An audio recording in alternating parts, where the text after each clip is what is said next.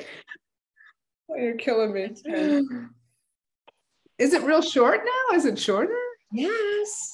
No. I didn't notice. It looks great. I forgive you. All right. Well, welcome, everyone. I see the waiting room is starting to empty, which means you are all on your way here to our virtual happy hour with Natalie Wexler. As you can see, as it says on the screen, the very least welcoming virtual greeting I could possibly give is please on mic. But it is not, it just, it's more so that we don't hear what you're ordering for dinner when your husband orders the pizza or when it's time for the kids to go to bed. It's just the background noise. It doesn't mean we don't want to hear from you. So we do appreciate that. And I am old. I was going to say old school, but I might as well just go with old. So if you wouldn't mind leaving your camera on so that we can see you as well, so it feels more interactive. Today's episode like really floored me with the dedication of teachers, which is something that continues to never surprise, but always astound me. And their dedication today to making sure they get it right really struck with me. And thank you to finding your way somewhere on a Thursday night during your summer. I do appreciate that. However, no one's here to hear me speak. We are here for the wonderful Natalie Wexler, who has done so much to move the needle to getting things right. Natalie, if you don't mind, I'm going to read your bio, or are you sick of hearing it? That's up to you. Okay, there's just so much in there. I can't not. So, well, you can do an edited version. You don't have to go hit every single thing, but go ahead. I don't know that I have an edited version of anything in me. I'm not sure. I'll try. Okay. I also feel like probably not much of this is new because you are just, as I said, you are such a needle mover and so appreciated by those of us in the community. In any event, Natalie is an education writer and the author of The Knowledge Gap, The Hidden Cause of America's Broken Education System and How to Fix It. And it has been transformational for me, by the way, in my career. And many others. And many, many others. She is the co-author, another book that has transformed my teaching. She's the co-author of The Writing Revolution, A Guide to Advancing Thinking Through Writing in All Subjects and Grades, and a senior contributor to Fords.com. Her newsletter, Minding the Gap, on the Substack, which I am going to put in chats, is available for free.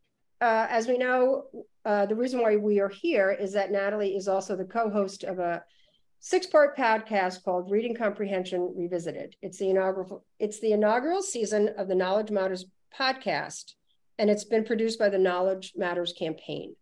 Natalie's articles and essays on education and other topics have appeared in the New York Times, the Washington Post, the Atlantic, the Wall Street Journal, the MIT Technology Review. This is bananas. And other publications. She's spoken on education before in a wide variety of groups and appeared on a number of TV and radio shows, including the one that I make my coffee to every morning, Morning Joe, and NPR's On Point. She holds a BA from Harvard University, an MA in history from the University of Sussex, and a JD, which I'd love to get more information on that, from the University of Pennsylvania. And she's worked as a reporter, a Supreme Court law clerk, a lawyer, and a legal historian. I need to hydrate in the middle of this. It's so much. But I'm guessing she's the author of 3 novels. She lives in Washington, D.C., and I'm just going to assume that this is the favorite part of your bio, that you live in Washington, D.C. with your husband and you have 2 adult children. Yeah, so unfortunately don't live with me, but well, that's the good news. Unfortunately. Unfortunately. With that. There is that. Yeah, those of us with adult children. But Natalie, welcome so much. And thank you so much for willing to share your time and just, more of your knowledge. My first question for you would be, how exactly did the podcast itself come to be? And while you answer, I'm just going to quickly put your links in the chat. So I am listening. Okay, great. Yeah, that's a good question. I mean, people had been suggesting to me for quite some time that I should do a podcast. And I thought, yeah, that's a great idea. I probably reach a lot of people and I love to listen to podcasts, but I have no idea how to do a podcast. And I just did not have the bandwidth to figure it out. Mhm. But then I was talking with Barbara Davidson, who's the head of the Knowledge Matters campaign. And she said they were thinking about maybe doing some kind of podcast. And I said, well, I was thinking about doing some kind of podcast. And so it just sort of came together actually quite quickly.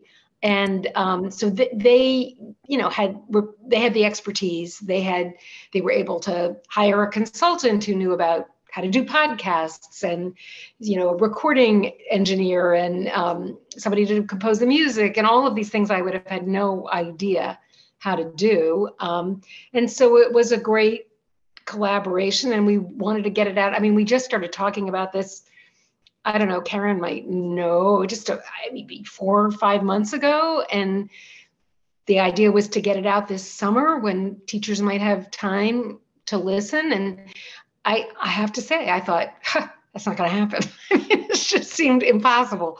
But lo and behold, we seem to have done it. So that's the story. Speaking of story, the timing of it to come, you know, for Sold a Story to come first, that really sort of poked the bear and woke a lot of people up. For this to come on the heels of that, it's just, the timing is perfect, and it brings in the other half of the rope. Yeah, no, I mean, Emily and I, you know, we've known each other for a while, and we've sometimes run into each other at conferences where we're both speaking, and we said, yeah, we should go on the road together or whatever. But it didn't quite pan out that way. But I do think, yeah, it's, you know, a good complement to Sold a Story and Emily's other audio documentaries, all of which I have listened to, and she's a genius. So if I could have just a fraction of the influence that she's been able to have and the impact she's been able to have, I would be thrilled. I think you're on your way, Natalie. Well, I was just going to say, you might want to buckle up, because pretty sure it's coming. Pretty sure.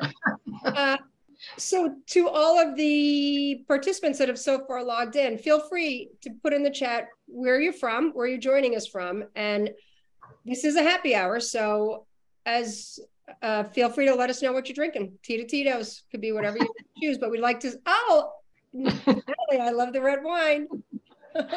I have a big thing of water because I'm talking to Natalie Wexler. I have to keep I also have water. Just in case, you know, one sip. That's very healthy. Oh, Westchester, hello. This always happens so fast. Mr. Connecticut, I'm from Waterbury, Connecticut.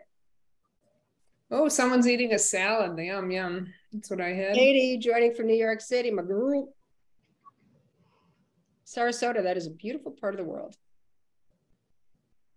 Someone's from Oak Park, Illinois. I'm originally from Illinois. Really? Mm-hmm. Chicago, born and raised, I might add. And I mean Chicago. Deerfield, Mass. Is that Yankee Candle? It might be. Anyway, I always get like lost in these chats.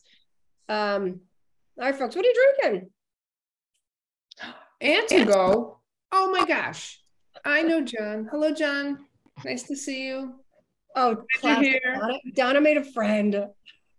That's my old state. John is on a school board, I believe, and he's a mover and shaker. All right.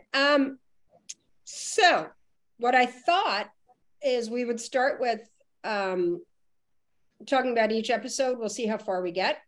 We don't want to stay up too late because it's, I was going to say it's a school night. No, it's not. We're never ending. We're going to go all night.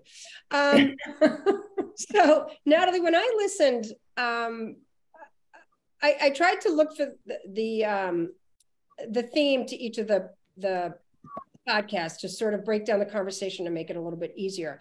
Please feel free to tell me if I have not gotten the themes as you had envisioned them. But when I listened to the first podcast, the first theme that kept coming back to me was, you know, the teaching of the skills and the comprehension strategies. Can you, when I was listening to it again, sort of, we were just talking briefly about Sold a Story, and it was so clear where the 3 cueing system came from and balanced literacy came from. Can you speak to where did the breakdown of leaving content education come from? And is there a connection between balanced literacy and just getting rid of content-rich curriculum?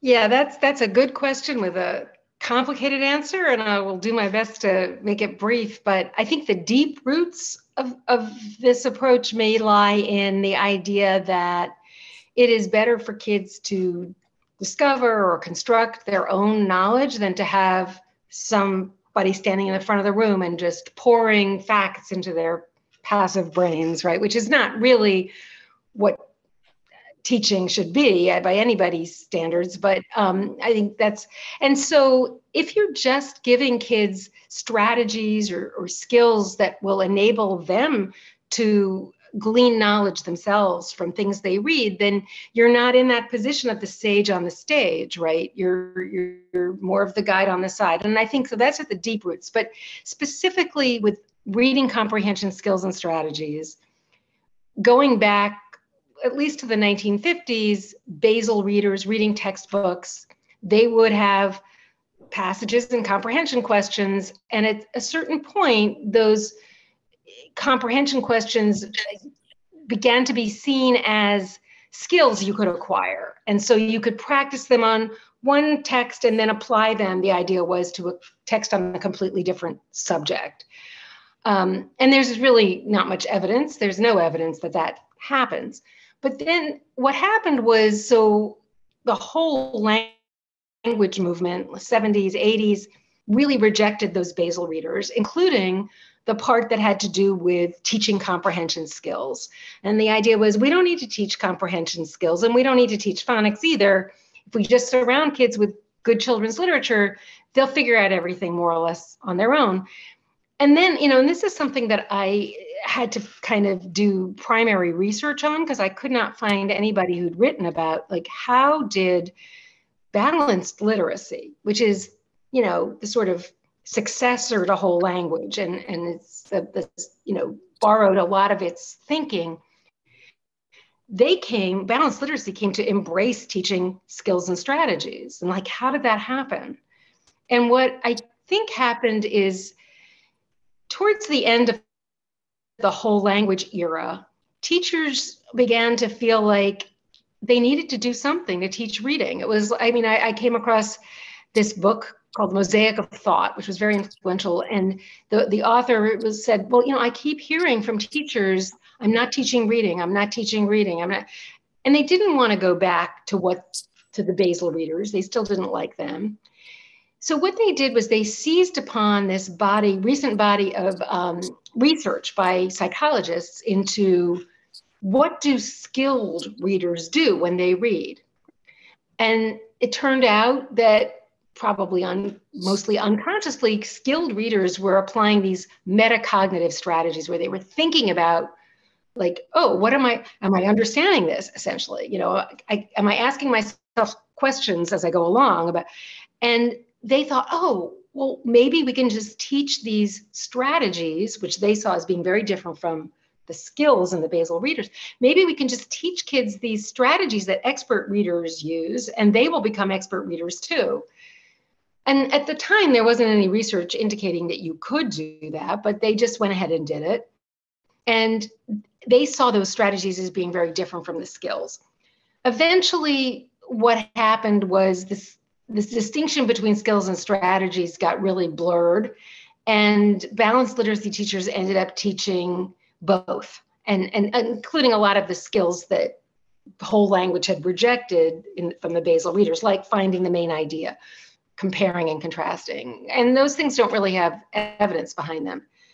But the thing about whether you call it a skill or whether you call it a strategy, the bottom line is it's not going to work unless you have at least a minimum level of background knowledge, unless you have enough knowledge to understand whatever you're trying to read at least a superficial level. Neither skills nor strategies will help. Even those metacognitive strategies, you can ask yourself questions till you're blue in the face but you may not be able to answer them if you really don't understand the text you're trying to read. Right, which also, for me, the most important part of literacy is getting it right for all. And I so appreciated the fact that the podcast, all 3 episodes, always came back to the socioeconomic status. That is just the backbone of the reason why we need to close the knowledge gap, or I love how you call it the test score gap. I really love that. But what I'm going to put on the screen, and I'll just give a quick second for everybody to take a look at it. This is part of the Knowledge Matters campaign statement. And it is why we all here as educators, always.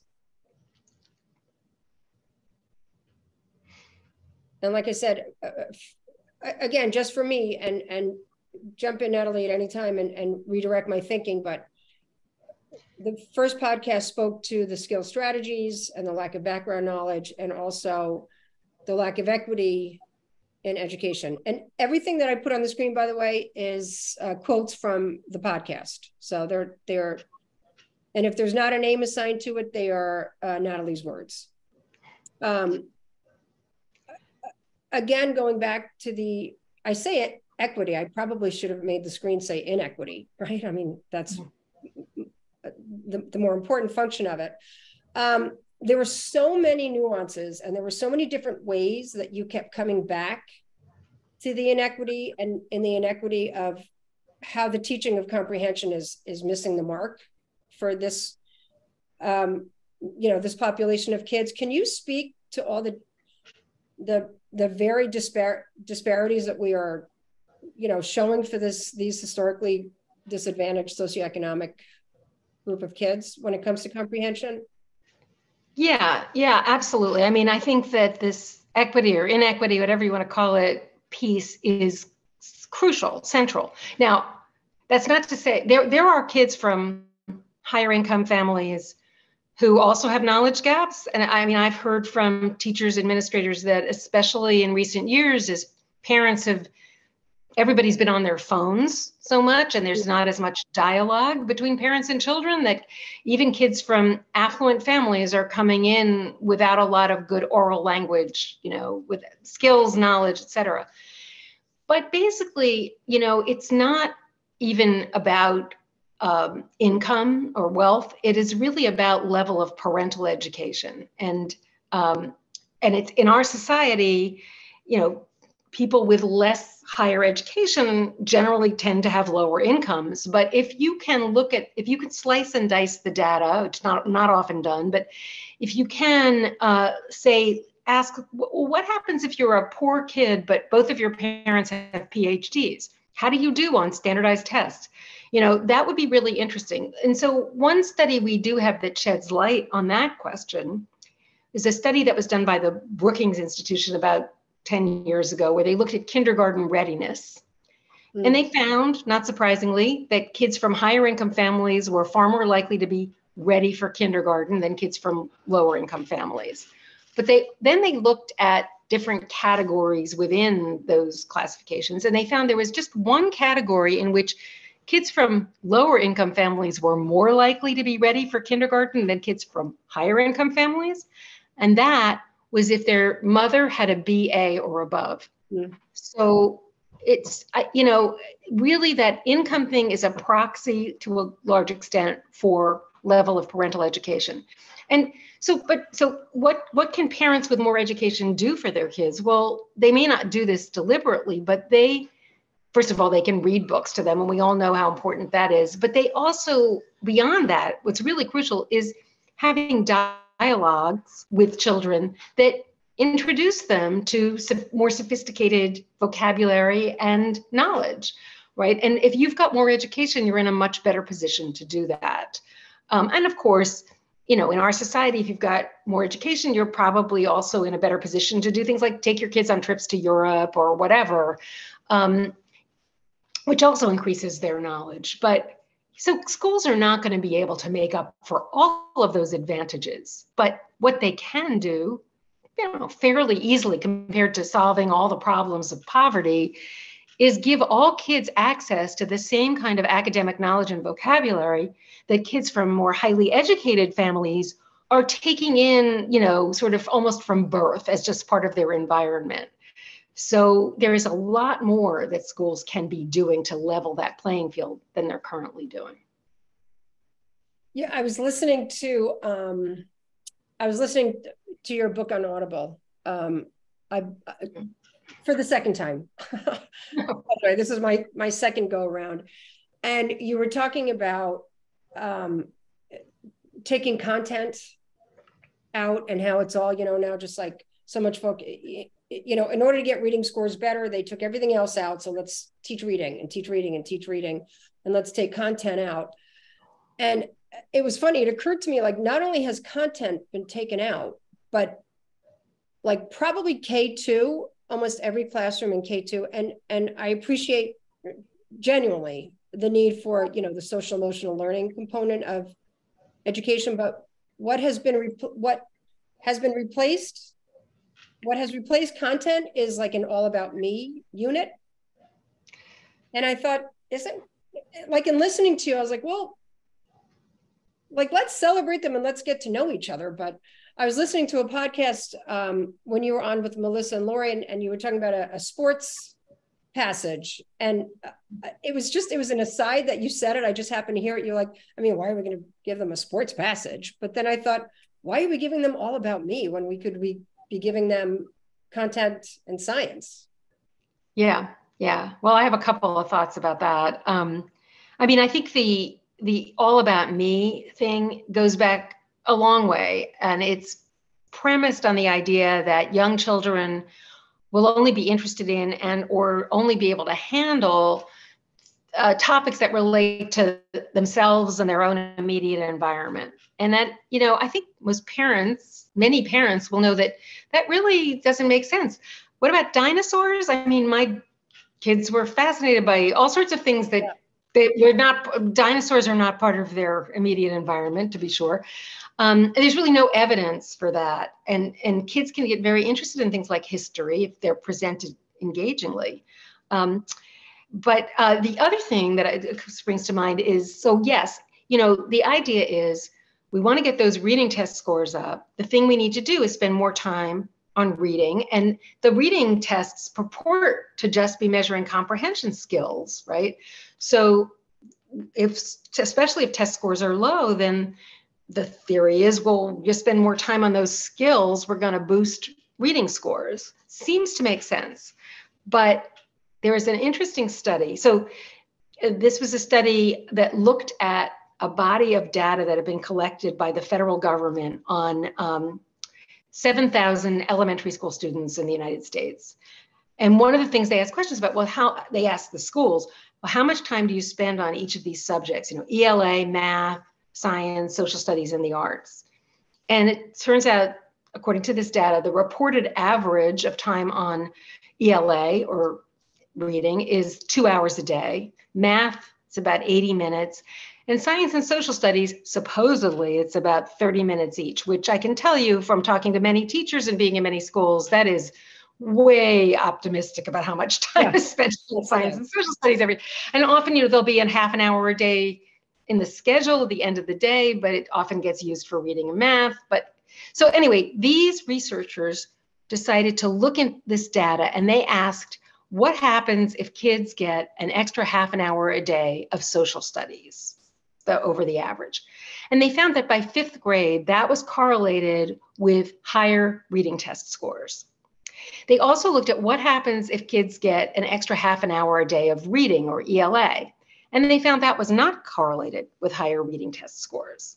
And now the study cannot tell us why, but one possibility is that kids were acquiring knowledge and vocabulary from extra social studies that was enabling them to understand the passages on reading tests and therefore demonstrate their skills.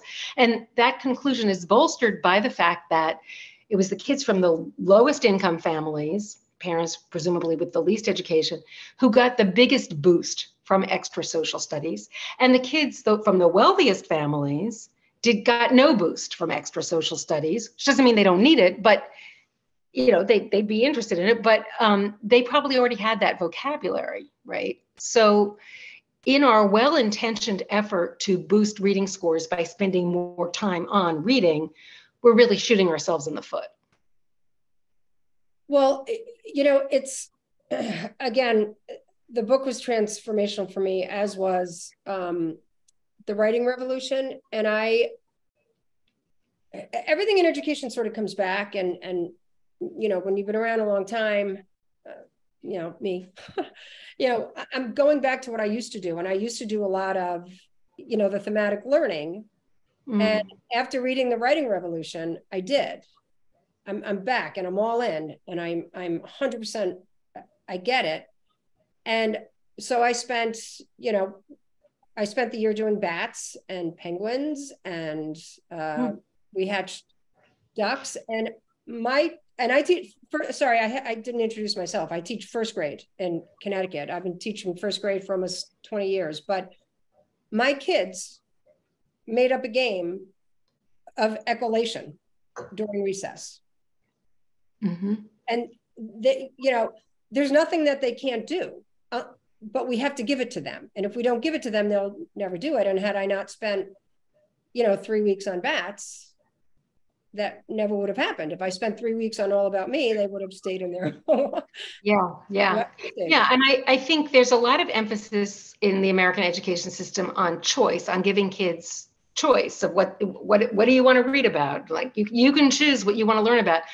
There's something to that, but you cannot choose to learn about a topic that you don't know even exists. And what I've heard over and over again from teachers like you is that when you introduce kids to a new topic in an engaging way, they want to learn more about it. They choose to learn more about bats or whatever, right. Or the War of 1812. There are all sorts of things they want to learn more about once a teacher has introduced them to the possibility. The other thing with, of course, I believe in choice too, but one of the reasons why I make a lot of choices for them is because I have a vision and I know exactly where I'm leading them. And something that I have been reminding administrators, in my career is, again, teaching first grade, they've only been upright for a certain number of years, like literally upright. So that's why they think they have a lot more choice than they actually do. That's how I parented as well. You thought you made that choice. I made the choice for you. I just framed it in a very intelligent way for you. But it's the same thing in education. I chose bats because I knew that bats would, lead to other things. But they're also, they're the first graders and I'm the teacher. I just didn't mean to go on my own little rant there, but there I go. So episode 2, sorry about that. I opened my email shortly before 8:00 tonight. And it was very ironic that you had sent the email about the WUGs and to talk about it a little more.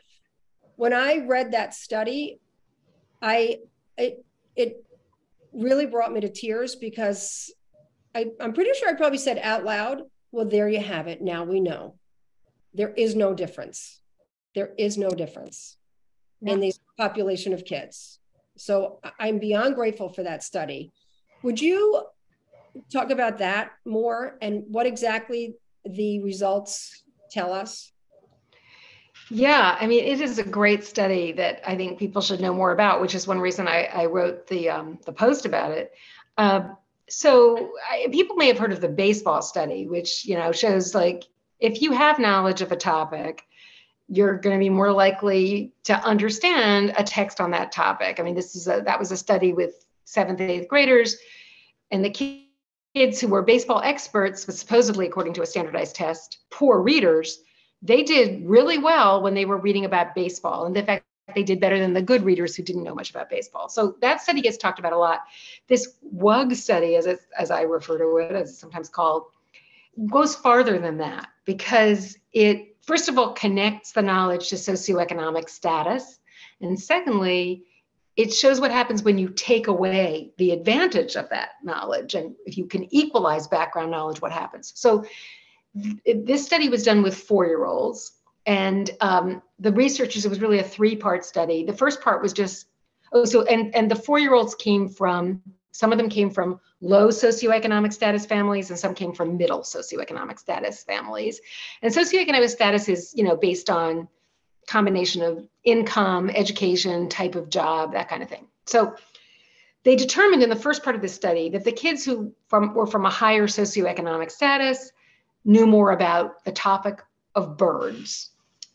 And then they read all of the kids a story essentially about birds. I mean, they used extinct bird species, but they described bird behaviors, like the Amoa builds a nest, and the Moa is looking for his hat in the nest. And they found, when they tested comprehension of that storybook, that the kids from the higher SES families, the ones who had more background knowledge about birds, did better. They were better at making inferences, et cetera. Then the third part of the study, they equalized background knowledge for all of these kids. And how did they do that? Really cleverly, they invented animals called wugs. And they had the same kind of storybook, but this time all of the animals, they weren't birds, they were wugs. And they were doing slightly different things. And this time, after they read the storybook to the kids, they tested the knowledge of the comprehension of all the kids, including their ability to make inferences, et cetera. And this time with wugs, there was no difference between the higher SES kids and the lower SES kids. They were all equally able to make inferences, et cetera. So I do think that really sheds a lot of light on what's going on with comprehension. Right. And it's our job to provide the background knowledge. That's right. And, it's providing background knowledge is a long-term, gradual, cumulative process that ideally should start in kindergarten. The WUG study is great. It's like this little discrete piece of knowledge. You can take it away and whatever, but knowledge is way more complex than that. Comprehension is more complex than that. And the longer we wait to start building knowledge for all kids, the greater the gap is between kids who've picked up knowledge of birds and all sorts of things at home and the kids who aren't as able to do that. So that's why it's so important to start early. It's funny, when I started my own science of reading journey, so much was so obvious to me when it came to decoding. Like, it was so clear to me that you can't put a Post-it note on a word. Like, that was never in question for me.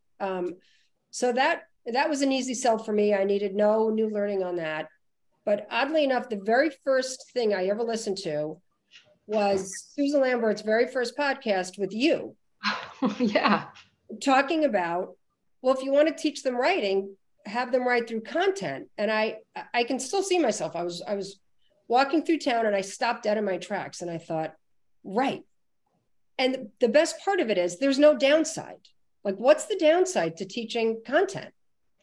Yeah. It's so authentic.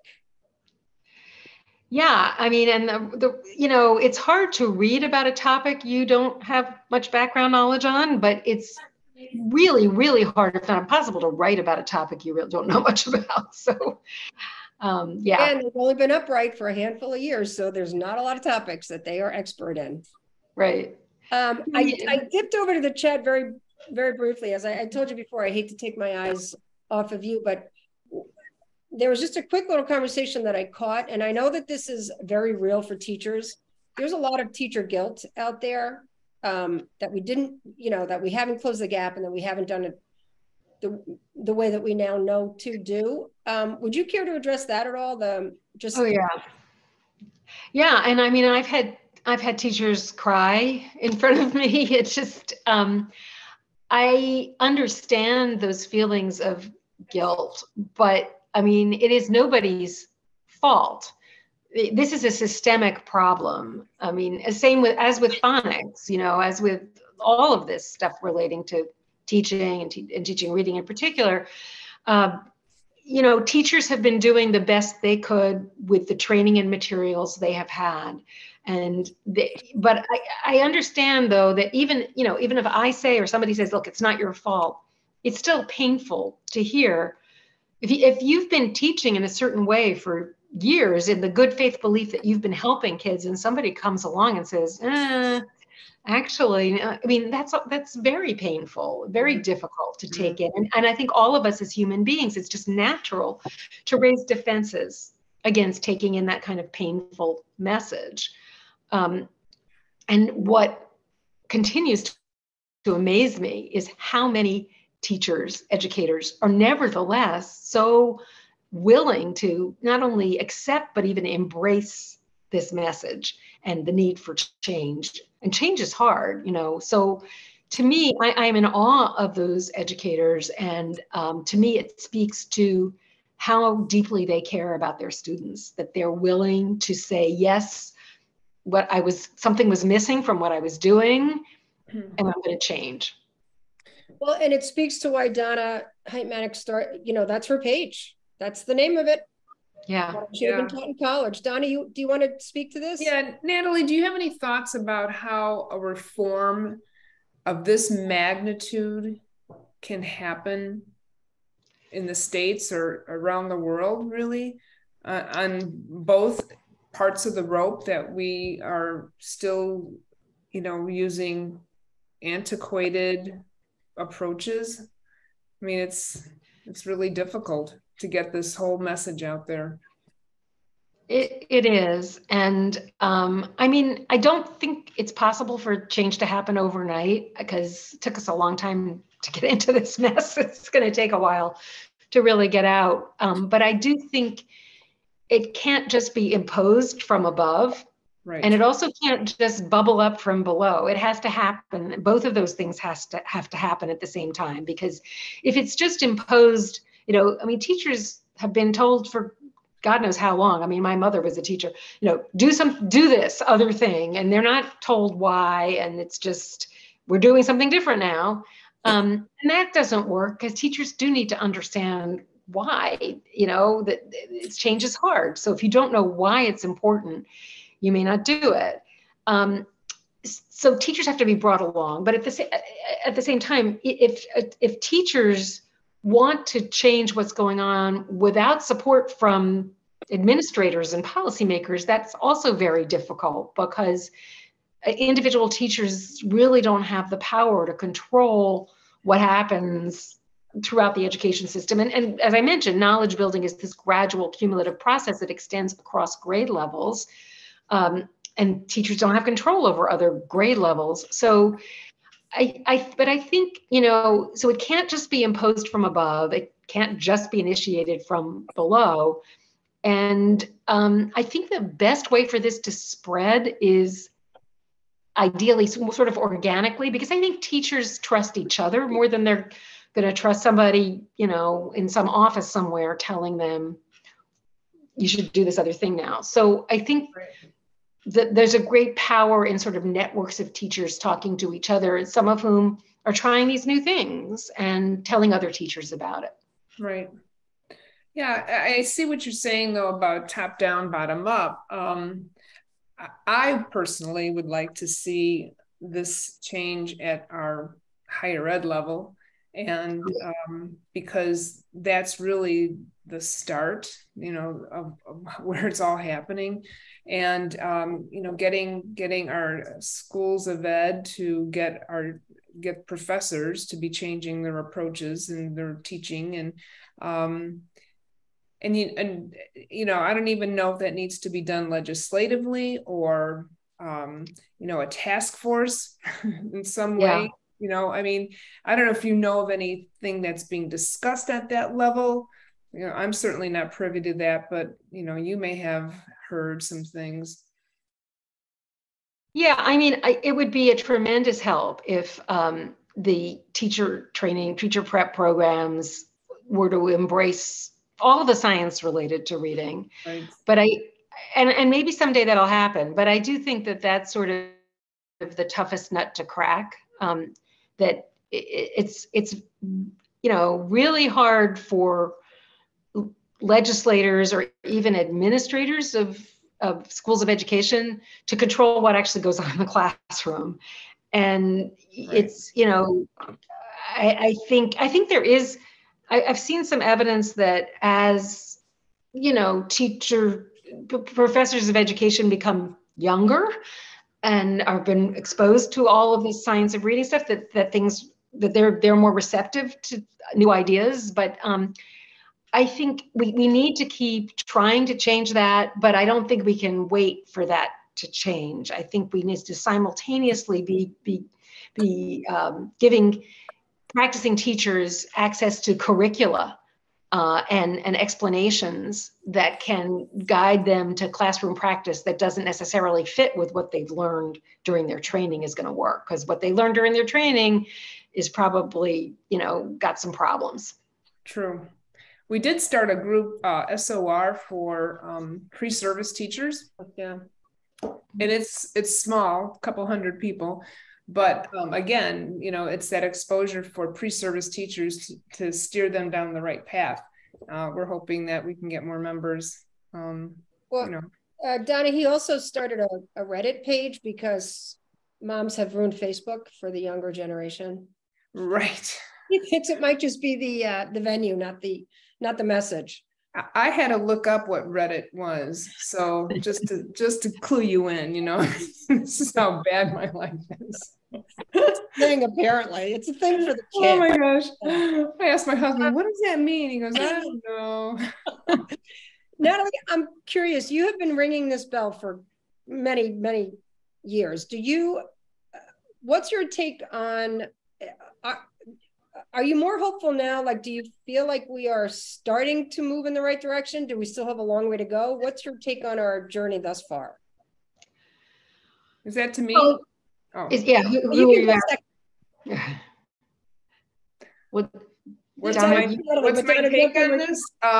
Well, certainly the momentum is there. But it's really hard because we can't see clearly because we're in the pot. We can't see what's going on outside the world. I mean, you think that everyone is clued into science of reading. No, they're not. So it's a slow process. But I will say, just from my own personal experience, we were working on legislation in Wisconsin for, I'm not kidding you, maybe 15 plus years. And in the last week, we did have legislation that was signed. And we are so excited because it does include higher ed needing to take training, science of reading training. So, big changes. The bill was 38 pages long. It's a massive overhaul. But again, change is hard. It can be legislative, but that doesn't mean it's going to dribble down to, the classroom level. That takes time. And same question for you, Natalie. What's your take on the progress thus far? Well, there's certainly been, my book came out almost 4 years ago, and there's certainly been a lot of change since then, and a lot of it is heartening. But I would just say we have to be careful with the way we define the science of reading. I saw a reference in the chat to the NCTQ, the National Council on Teacher Quality, and their ratings of teacher prep programs, which are, there's been some improvement, still not great. But when they look at the comprehension aspect of reading, when they're looking at those teacher prep programs, all they're looking for is essentially teaching about skills and strategies. They're not even looking for anything relating to the need to build kids' knowledge. And so, I think we have a very long way to go there. I think we've made more progress. It's not enough yet, but we've definitely made more progress on the phonics/foundational skills side of things than we have on the comprehension side of things. And one thing that worries me is that some people may be getting the idea that if we just do a better job with phonics, that's all we need to do. And that kids will become fully literate. And that's unfortunately for most kids not the case. If we don't also simultaneously build their knowledge and vocabulary and their familiarity with the complex syntax, sentence structure of written language, you're going to find that when kids get to like 6th, 7th, 8th grade and beyond, they may be able to decode the text they're expected to read, but they may well not be able to understand it. You know, just in my like small world, you know, in my school, but in the larger world, in the community of science of reading, and particularly on EduTwitter, decoding was not a hard sell. Like everyone was like, sure, fine. You know, systemic direct instruction, done. There's been like no pushback on that, but it's the comprehension piece that's like a much slower roll. And why do you think that is?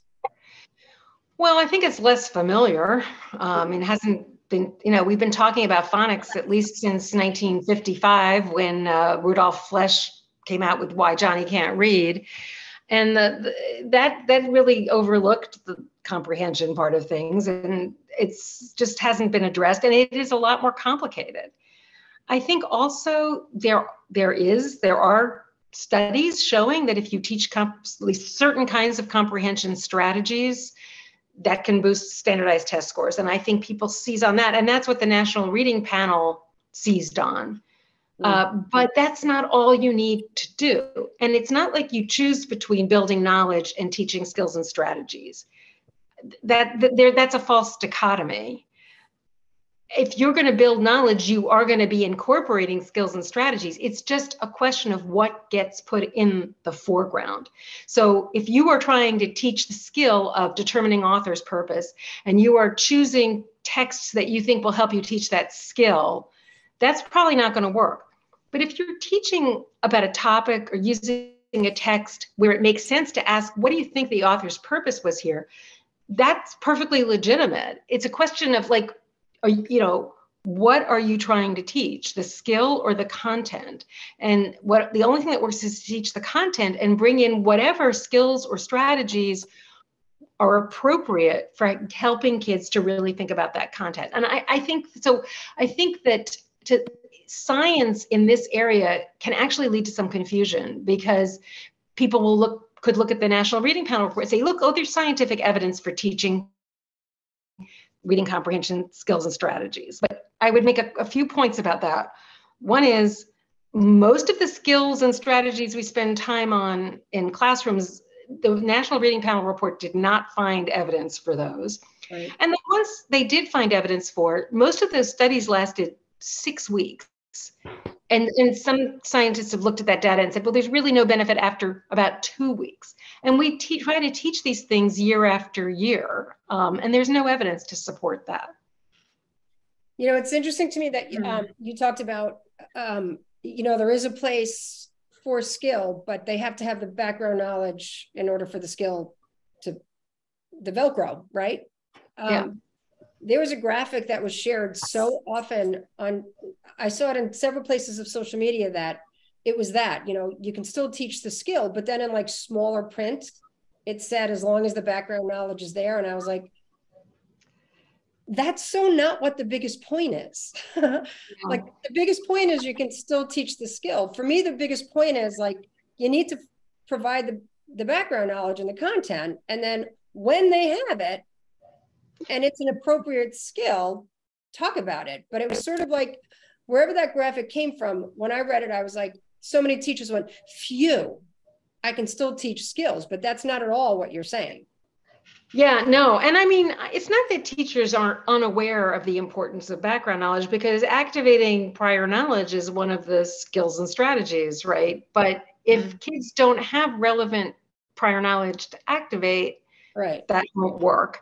And I mean, I also, I think teachers also sometimes are aware that, my kids aren't going to know these 5 or 6 terms in this text they're supposed to read. And so they will define those terms for kids before they read it. And that can get those kids through that particular text. But unless kids have a deeper, richer context for those terms, and unless they hear those terms repeatedly, Right. in slightly different contexts. Those vocabulary words are not going to stick in long-term memory. So the next time they see a text using those words, they may well not remember what they mean. So it's got to be a much more knowledge-focused process. Right. Right. Natalie, I'm going to leave this up to you. As I said in the email today, all decisions are yours.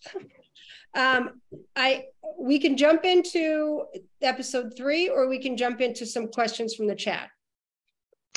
Well, I would love to hear some questions from the chat. If people have. Okay. Donna, do you have some for us, or do you want me to jump in? I haven't been looking, but I think I can look. I mean, I've been looking, but I didn't. All right. Here's one. In kinder and first, should knowledge be built in conjunction with explicit phonics instruction? Yeah. Well, I mean, I would say in conjunction with, obviously you got to be doing both of those things simultaneously. I mean, not at the same time, but in the course of the school day. But the thing is, I think we've been expecting kids to basically acquire knowledge through texts that they can decode themselves. And it's important to realize that that's not going to be enough. They should definitely be, as I say, literacy, it's going to proceed along 2 separate paths that will ultimately converge. So one path is they're working on those foundational skills, they're reading decodable texts, they're practicing their fluency, et cetera. That's hugely important, but that's not the way they're going to acquire new knowledge and vocabulary, probably in the first instance, and familiarity with the complex syntax of written language. That's going to come other path where their knowledge is built through listening to complex text being read aloud by the teacher and talking about the content of that text and using the vocabulary they've just heard. And that will enable them to store that information, that vocabulary, in long-term memory. And then eventually when their decoding skills, their foundational skills catch up to where their knowledge and vocabulary is in long-term memory, it's going to enable them to read and write at a higher level. Mm-hmm.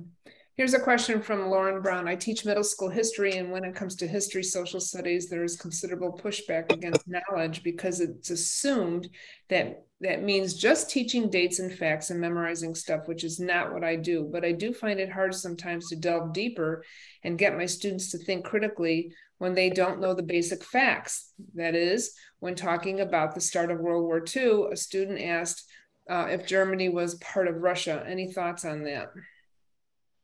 Oh boy, yes, lots of thoughts. I mean, of course, just memorizing dates and facts is not the end goal here, but to a large extent, it's where learning has to begin. If you don't have that kind of information stored in long-term memory, it's going to be hard for you to engage in higher order thinking about that topic.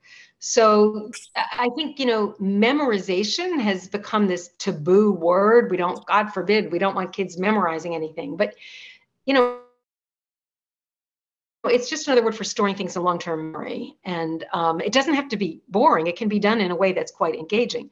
The more information about a topic, I won't say facts, but the more information about a topic that you have in long-term memory, the better able you are to think critically about it, to reason about it, to do all those things that we want kids to do. And we've really, I think the entire American education system has devalued retaining information in long-term memory. It is essential. And I think they've devalued history for this reason that the questioner mentioned, that it is perceived as just being about memorizing a bunch of dates and places. And I'd like to put in a plug here, actually, for a framework for teaching history, social studies, that's called the 4-question method, which I think is brilliant. And I think can really, it incorporates the idea of getting kids to understand, like, what happened. That's the first question in the 4 questions, is like, what happened? And that's essential, because I think a lot of times we may assume kids they know, like, what who was fighting who in the American Revolution, but they don't actually. And then the second question is, what were they thinking? And that's really crucial too. What were the historical actors thinking about what they were doing? How did they see their roles? The third question is why in this particular place at this particular time, which is a complicated one. And the fourth question is, what do we think about that? Which is also important, but you can't really answer that question intelligently unless you understand what actually happened and what were the historical actors, what did they think they were doing? So there's a couple of questions in here about curriculum, but I feel like the sun has set behind all of us. So maybe we table the curriculum questions because that's the episode that I did not get to. So would you be comfortable closing the bar here? And then we can, figure out a way to continue the conversation another time, or do you want to keep going? Again, I defer to you on all things. Oh, well, I mean, I don't know. I don't know how much stamina people have, but I'm happy to, I'm happy to come back, continue this discussion, get into the later episodes, which have a lot of terrific thought-provoking stuff in them, especially I would say what I hope will be really meaningful to people is getting to know some of these educators. Like there are 3 educators in episode 3, classroom teachers that I interview, and you really get to know them a bit. And they come back actually in episode 4, and you get to know them a little bit more. And their experience, I think, is really powerful. I think it should be powerful for other teachers. So, I'd love to come back and hear people's reactions to all of that and their questions at some later date. All right. So I'm officially putting the bar stools up on the bar. Somebody's sweeping under our feet as we speak. Last call. Last call. That's right. Well, Natalie, I truly cannot thank you enough on so many levels.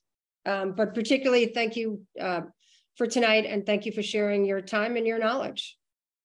I really appreciate it. And thanks to everybody that came to listen. Yeah. I agree. Thanks. It was a total pleasure, and I enjoyed the conversation and the questions. And thanks to everybody for joining in. Perfect. All right. Good night, everyone. Good night, everybody.